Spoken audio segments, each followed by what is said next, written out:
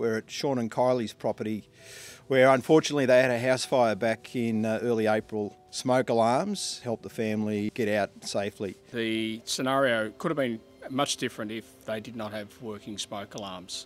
The sound of the fire alerted Sean, but also the smoke alarms woke the family. They were able to evacuate safely. I was alerted to a large bang that woke me, and the smoke alarms went off.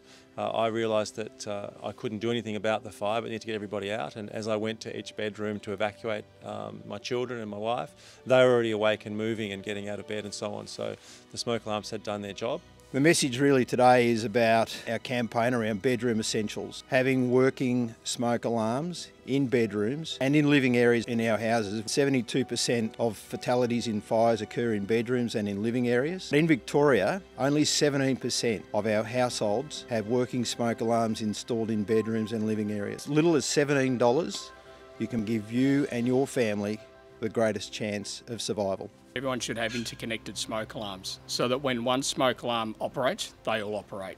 That gives people the best chance to get out of a house fire. The actions of Sean and his family were absolutely spot on. He was alerted to the fire, got the family out and called 000 straight away, which we believe was a strong contributor to saving the property. It's the most harrowing experience. You see the fire and that's really frightening. And so then you're just fixated on, well, first of all, can you do anything about it? And then realising you can't, and then quickly get everybody out to safety, get on the phone to the 000 and see what can be done.